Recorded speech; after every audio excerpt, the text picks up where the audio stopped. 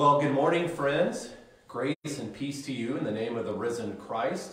Here we are, April 19th, the Sunday after Easter, and it is a blessing to be in this space to celebrate the movement of Christ in our lives and in our hearts. Last week, we had a wonderful Easter celebration. I hope all of you were able to enjoy remembering that the tomb was empty and that Christ is risen.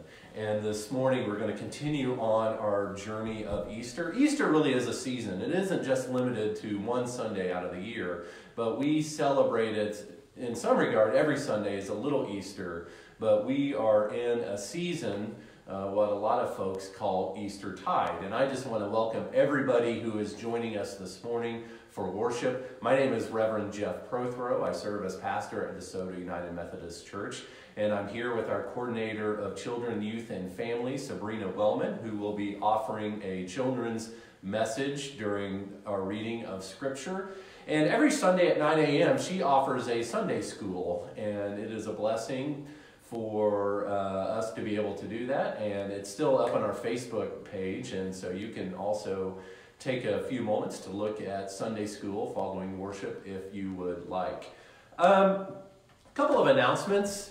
First, in our Facebook feed, right before worship, we were able to upload a couple of hymns, including one that we've recorded using our space, our sanctuary. Marilyn Lehman came in and recorded some hymns, and today we uploaded He Lives, very appropriate for the week after Easter, and it has the lyrics, and so you're invited to look at that and sing along. And we have a couple of other songs to helpfully prepare our hearts for worship as well.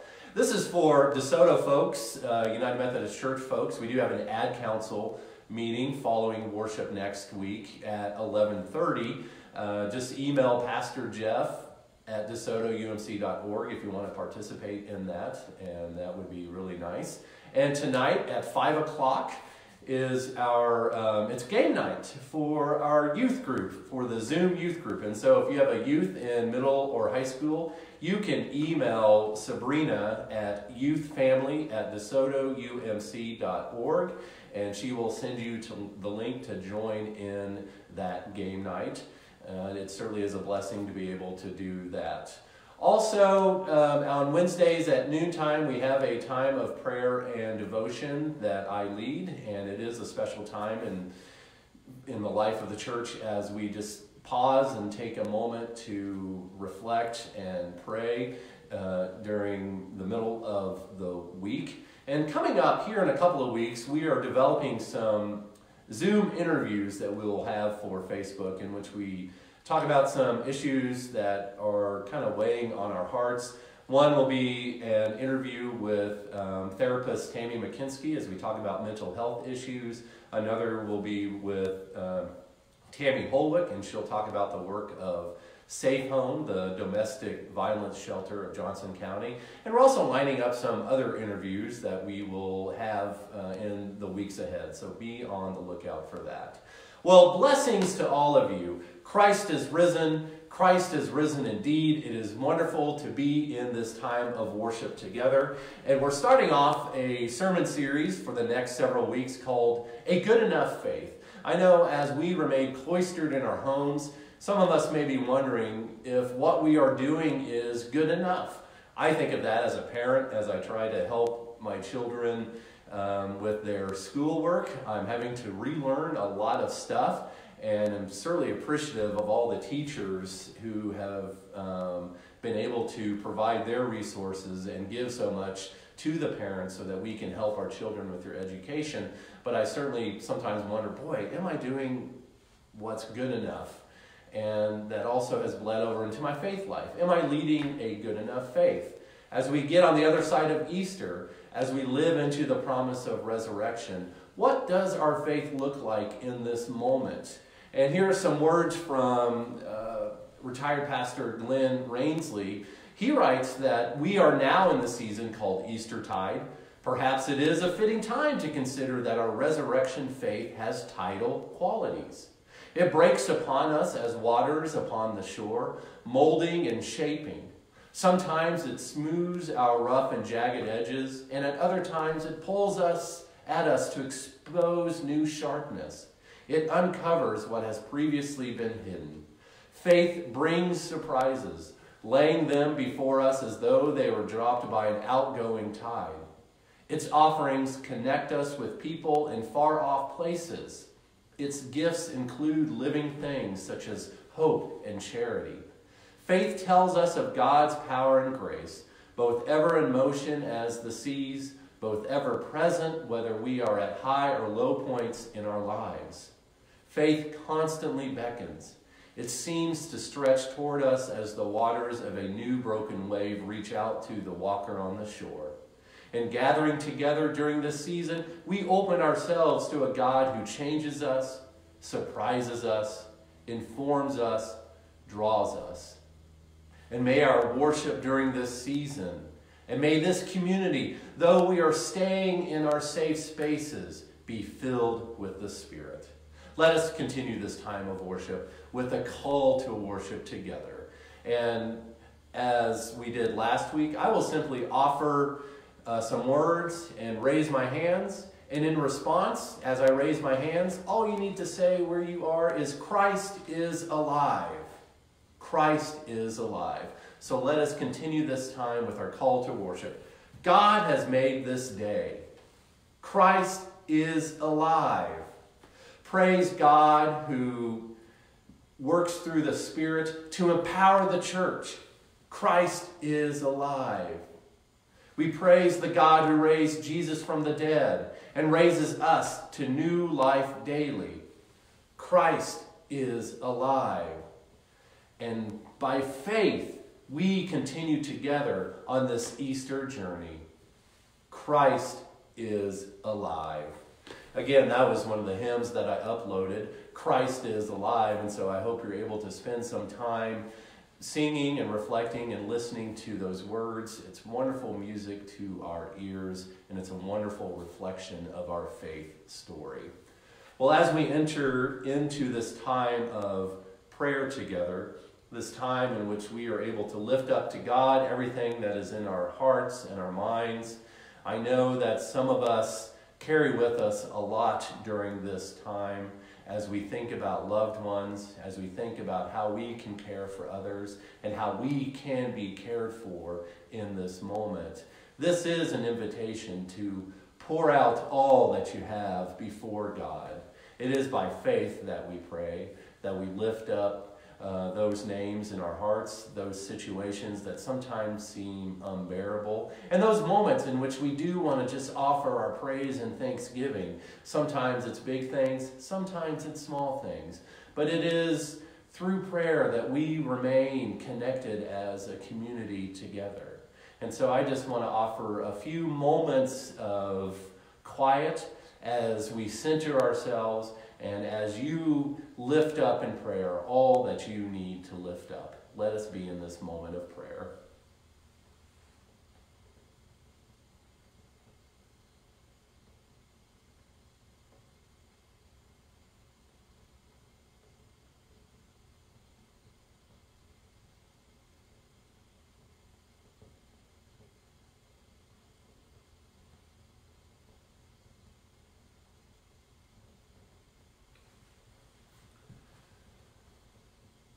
Each week I do receive emails at pastorjeff@desotoumc.org and phone calls regarding folks who would like to have people lifted up in prayer.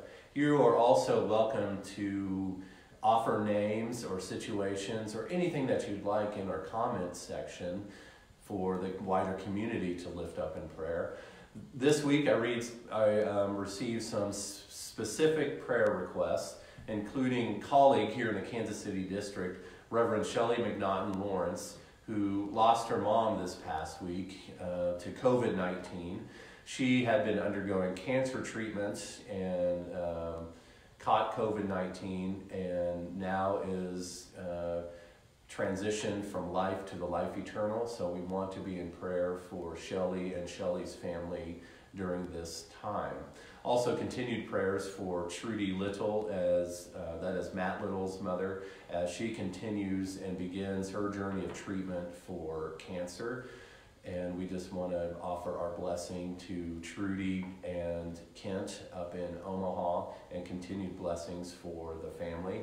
And Hank and Amanda Bernard have asked for prayers. Amanda works with a lot of families in the area and is encountering many different situations that have been difficult during this time of quarantine. And she wants to lift up her friend Angie, whose mother is in Springfield, Missouri, and has gone to the hospital with COVID-19 as well. And so we want to be in prayer for all of them.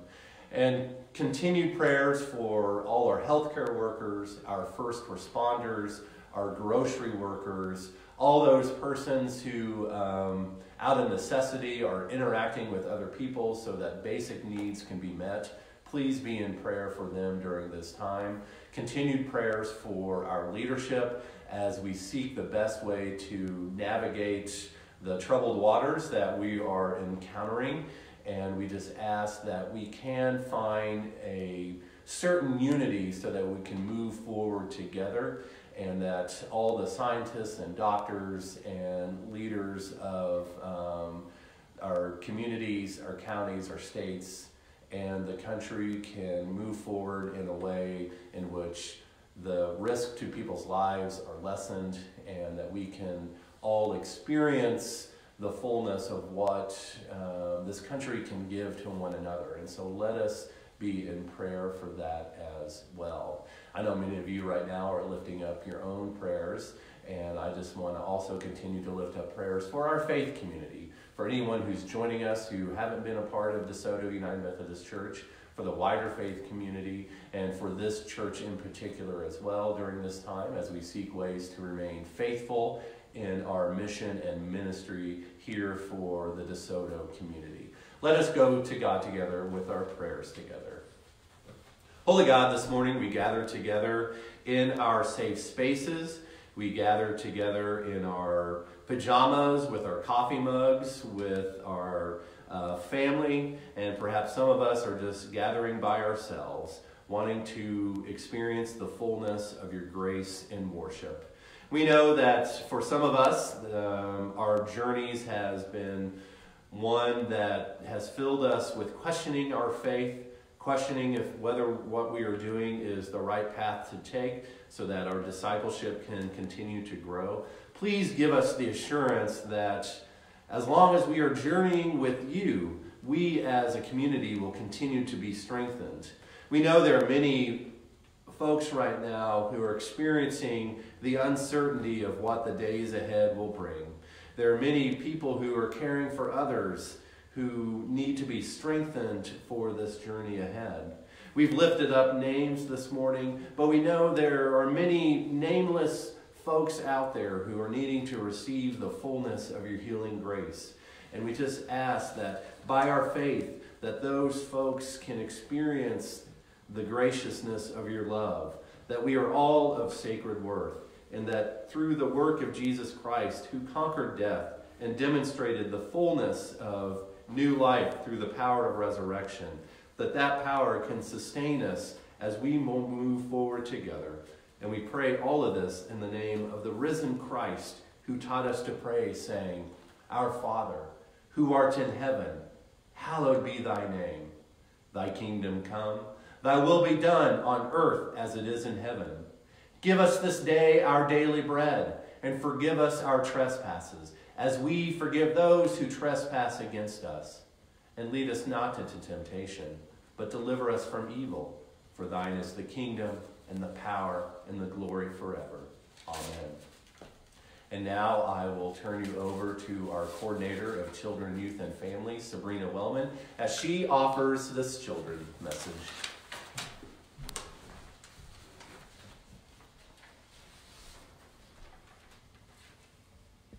Good morning, friends. I am glad you are here with us in worship on Facebook Live this morning.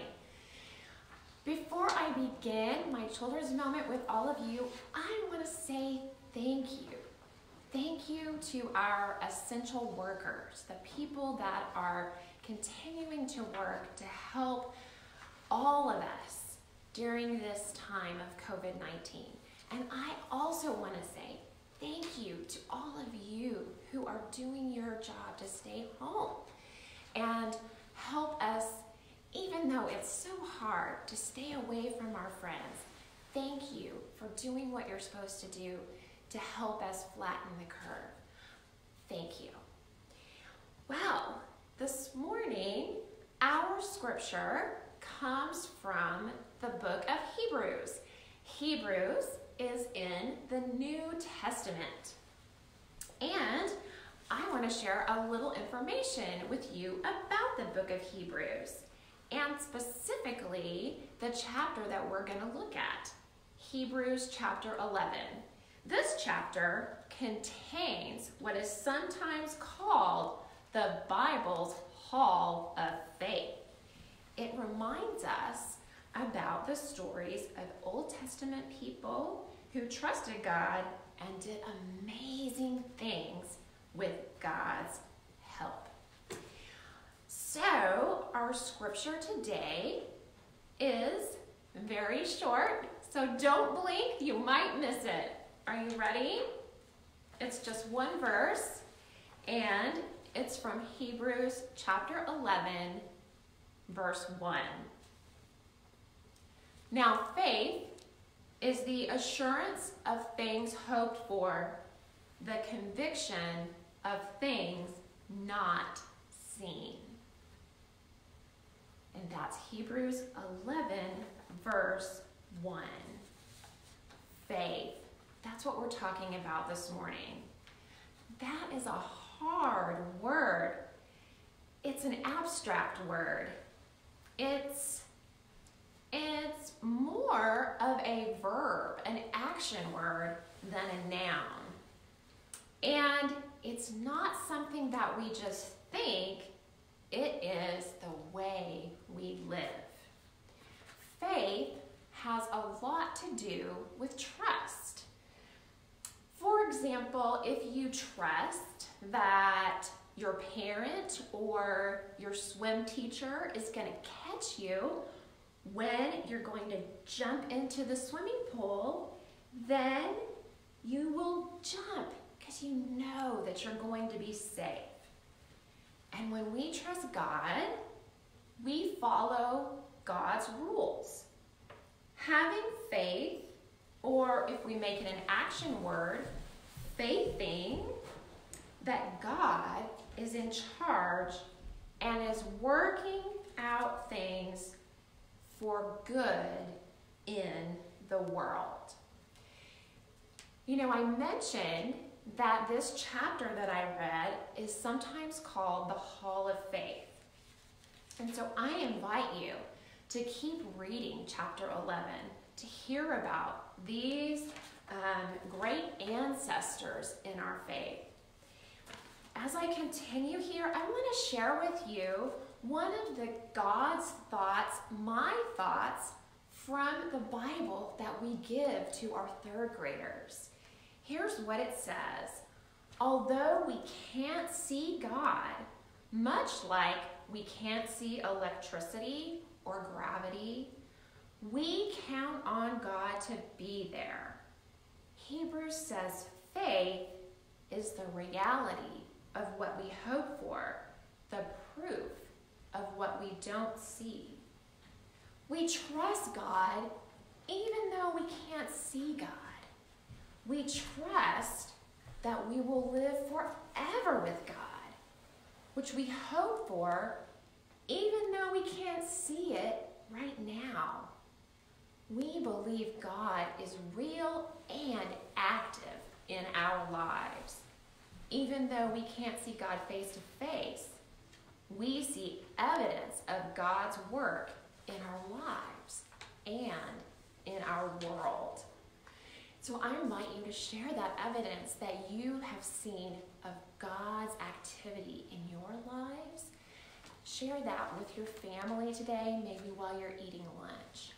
And if you have a chance, take some time to read more of chapter 11 of Hebrews. There are great people of faith in here, and these stories help us keep faith when times get hard. To conclude our children's moment this morning, I want to share with you a person of faith pledge. So instead of closing with the prayer, we're going to close with a pledge, which is kind of like an affirmation. So if you will repeat after me, I am a person of faith, and I can make a difference. God put faith in my heart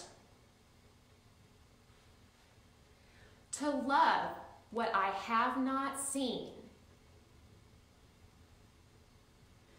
God put faith in my feet to go where I have never been. God put faith in my hands to help people I have never met. I may be one person, but I am a person of faith. I can make a difference. I will make a difference today. God's peace be with you, friends. Thank you, and we continue with worship with Pastor Jeff.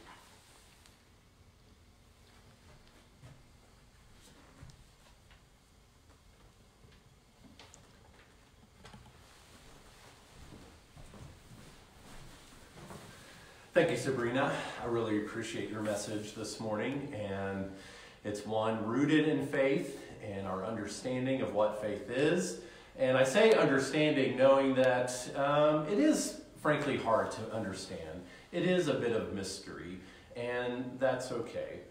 So as we enter into this time of response to the Word, will you be in prayer with me? Holy God, may the words of my mouth and the meditations of our heart be a faithful response to the Spirit moving among us in this day, in this moment. Amen. Well, we are at the end of our second week of the full-on school from home, and I have two children at home, both in elementary school, a 5th and 3rd grader, and my wife and I have been working hard to ensure that they get all the material that they need, that we're following lesson plans, and at times we offer our services to them. And this week I got to help with a couple of math problems. And I got to tell you something, trying to teach math to an elementary-aged student is very, very hard. And it's not hard because of the student, it's not hard because of the material, it's hard because of me, the parent. Trying to remember all the old rules from the good old days. Granted, I did have a calculator, and so I was able to solve the problem and then invite my child to do it as well. Okay, you can do this, you can do this. But one of the things with this particular problem I was working with was I was showing how to do it manually, without the calculator. And gosh darn it, if every time I would do it, I was sure I was following the steps, it would not come up with the same answer that the calculator would. And so I'd have to go through, and my child who, again, would remind me that, wait a minute, I think you're doing it wrong. And I'd be like, no, I'm doing it correctly. There was a persistence to the fact that I wasn't doing it correctly because I kept coming up with the wrong answer. And finally, I just kind of threw up my hands, and on the final try, was able to get the right answer and to move the decimal places to the right spot and to have a happy ending, thank goodness for all of that. But in the midst of that, I really began thinking about it. It's like, gosh, am what I'm doing for my child here good enough? Am I being a good enough parent by trying to work but continually coming up with the wrong answer? Am I being a good enough tutor in our work together? You know, math is not my strong suit. There are other topics that I'm always more than happy to work with my children. But, you know, the doubt kind of creeps in and you wonder, it's like, oh my gosh, is the remainder of the semester just going to be me teaching the absolute wrong things to my children? Thank goodness for all the work that our educators are doing. Thank goodness for other parents in the household that are able to offer corrective. But I think it points to kind of some of the themes and ideas and feelings that have been emerging during this time spent at home. Is what we are doing good enough? I have a bit of an interior monologue running through my mind that everything that I do is like, okay, is this good enough right now in this moment? Am I being good enough as a parent, as a partner in life? Am I being good enough with my work with the church? Am I being good enough friend to those who need friendship and companionship? Am I being a good enough citizen in the community, ensuring that people get the resources that they need within the community? Am what I'm doing good enough, even though I am, you know, have those moments of struggle, of life together, where we all get a little irritated with each other, and we don't even necessarily know why. You know, I walk into the room and I get the glances of, why are you in this room right now? You need to be back over there, and things like that. I mean, I get it, but it still raises the question, is what are we doing good enough? And I think that for a lot of us, we think about that in our faith lives. Is our journey right now, by sheltering in place, good enough for the road ahead? Are we demonstrating the fullness of Christ's love even as we remain separated from one another? Is our faith good enough and strong enough to help us endure this journey that we've been forced to walk down? And I think our scripture today really illuminates that model and that idea. Because today, we are on the other side of resurrection. A resurrection that we understood happened 2,000 years ago, halfway around the world. In this moment, how is our faith holding up as we work through so many competing worldviews telling us what we should and shouldn't do, what we should and shouldn't believe? Our faith is being challenged, I think, by the necessities that the world is giving us. And so how do we know if what we're doing, if we can't see faith, if we can't touch faith, if we have to have the conviction of things not seen, where does the assurance come from that our faith is what we need to be doing? We have these words from the book of Hebrews. Faith is the assurance of things hoped for, the conviction of things not seen. It is a reflection of what comes after resurrection. You know, the story just doesn't end with the empty tomb. It continues along. There will be appearances. In fact, we'll talk about one appearance next week with a person who learned a lot about faith, Thomas, whom we know as Doubting Thomas. But on this other side of resurrection, with these words from Hebrews, we have a dive into the meaning of what Christ has done and is continuing to do in our lives. And it looks forward to a future where God's love is reigning supreme.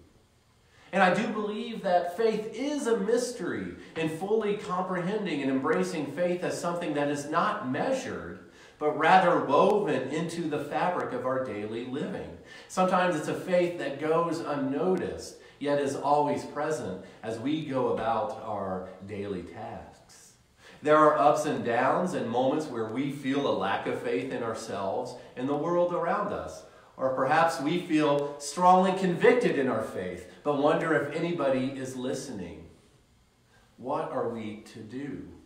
And like that parent who is struggling to figure out the math problems and where to put decimal points and why isn't our math matching up with the calculator, we too have to step out and respond to the needs of the world with ourselves fully, knowing that, you know what, we are humans. And in our humanness, we may not always live up to the expectations we sometimes overburden ourselves with. Our minds want to be in control of the world around us, but so often that control may seem just an illusion. And so we do the best we can to control what we can in the hopes that what we are doing is good enough for ourselves and the people closest to us. But now we are really forced to do that. And sometimes it's not our strengths that get revealed, but rather our vulnerabilities. And our vulnerabilities is all that seems to be what is pouring out from us. But I would say that there is hope in the midst of that. There is hope in knowing that Christ made Christ's self fully vulnerable for the world.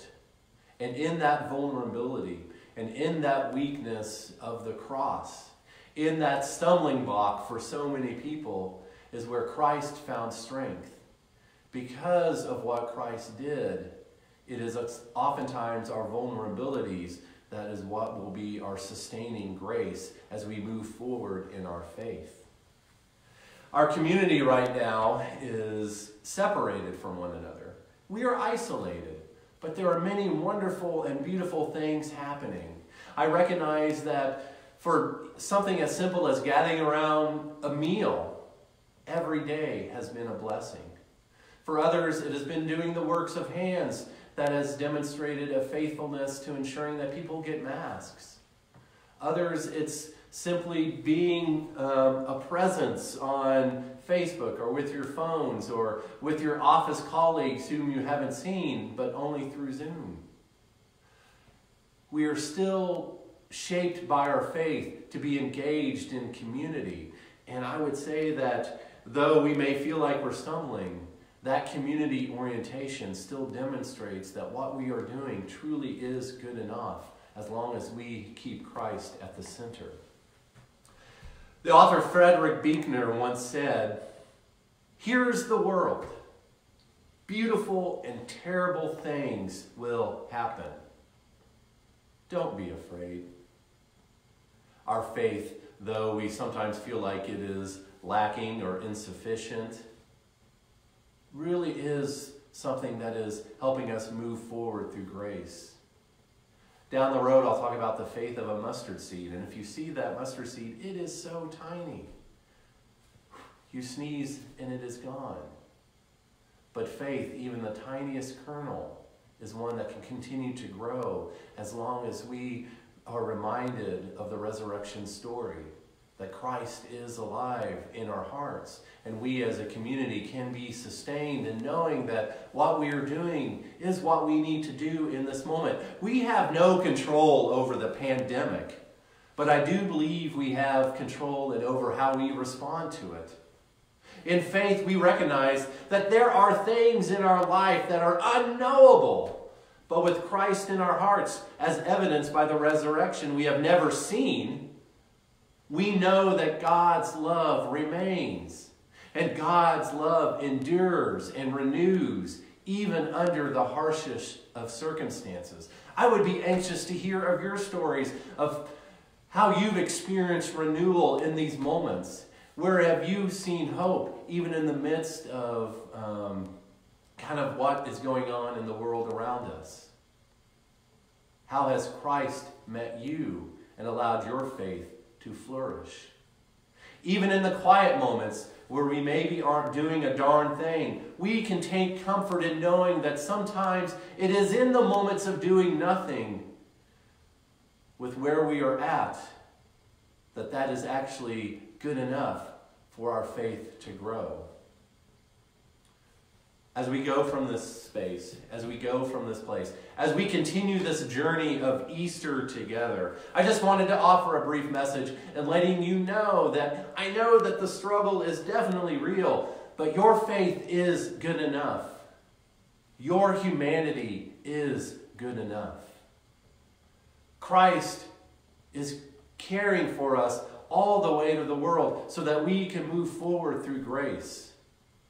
But that you are good enough in faith to share in that love of Christ. And we are sharing in that love together. And we will continue journeying and exploring these issues of good enough faith, knowing that we are flawed, we are imperfect, but we are loved by the faith of Christ, a faith that is overwhelming, a faith that will continue to grow in each and every one of us as we walk down the path of our good enough faith together. Amen. Amen. Let us pray. Holy God, sometimes we wonder if our faith is good enough. Sometimes we wonder if what we are doing truly is impactful for ourselves and for others around us. Please give us the assurance that your love continues to remain, that your love continues to shape us, and that through the faith of Christ, we as a community will continue to flourish together. Amen. As we head into this time of offering, again, I want to offer a word of thanks to everyone who have been giving themselves to doing the work of the church, the work of the community. Perhaps it is something as simple as picking up an item at the store for someone. I know Judy Macy has been doing a lot of work with making masks, and every other day we get to read on Facebook of all of you who've been contributing to those masks and where they've been delivered to. I know it's been a blessing to see those persons who have been able to simply be present in prayer and to offer prayers of joy and prayers of concern on behalf of the community. Sometimes we desperately want to be out there doing something that we forget that sometimes what we need to be doing is simply giving ourselves fully over to God as an offering, and that God will open up those new pathways for us to showing how we can truly be the church in mission and ministry to the world. I'm also grateful for your offering for those who can give of your resources. Again, we have a couple of ways in which to give monetarily. One is through check. Simply send to P.O. Box 400, DeSoto, Kansas 66018. DeSoto United Methodist Church, P.O. Box 400, 66018. You can go to our website at desotoumc.org and give on our giving tab electronically. And we also have an option for text to give. That number is 844-931-2855. If you have a cell phone and the capability to text message, you would simply text the number 844-931-2855, and in the body of text, put a number, 510, that is simply a dollar amount, and your prompts will lead you to be able to set up a way to give electronically as that as well. Again, we are grateful for all who can give of themselves, whether it's of your time, of your prayer, whether it's the giving of resources. We are certainly appreciative, and we consider it a blessing. All of you are a blessing for the life of the church, and thank you for your offering. As we go from this place this morning, as you turn off the computer, as you go, perhaps it's out into the yard, out for a walk, gather around the dinner table with your family, know that you are loved. Know that you are seen. In the weeks ahead, we will continue to be making contacts with many of you just to simply offer a prayer, check in to see how you're doing, and to let you know that your faith is good enough together in community as we continue to live into the promise of the resurrection. Go now in peace. Thank you so much. Go now in peace.